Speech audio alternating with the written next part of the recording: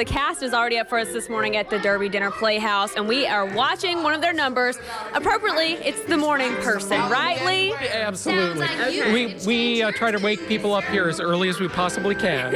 And this is one of your many, many exciting productions. So right now, we have Fiona. We have lots of rats on the stage. What's going on real quick? Well, basically, Fiona runs across the Pied Piper, who actually is having trouble with his rats following him. And so Fiona snatches his pipe away from him and actually gets the rats to cooperate. So they are tapping it up this morning. What else can we expect to see throughout the show? Lots of cool costumes. What about the props?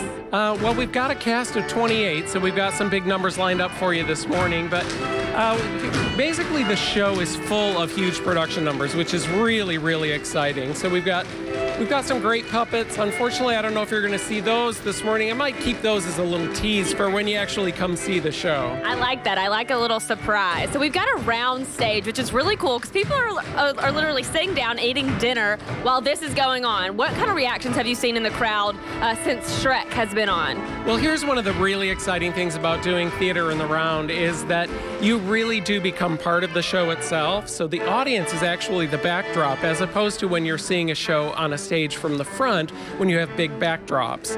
So they actually become part of the show, which is really a different experience for the audience.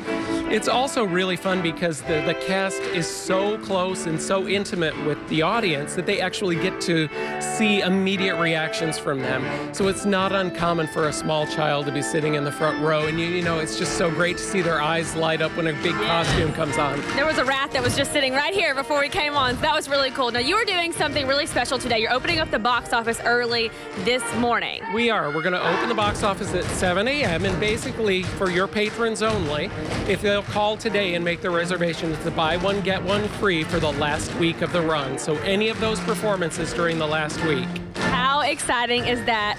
Julie, Erica, and I've got something here that you guys are going to be excited about. We are ready for Shrek the Musical. We're going to be watching it this morning. And since there's no Shrek on stage right now, I guess I'll play the part.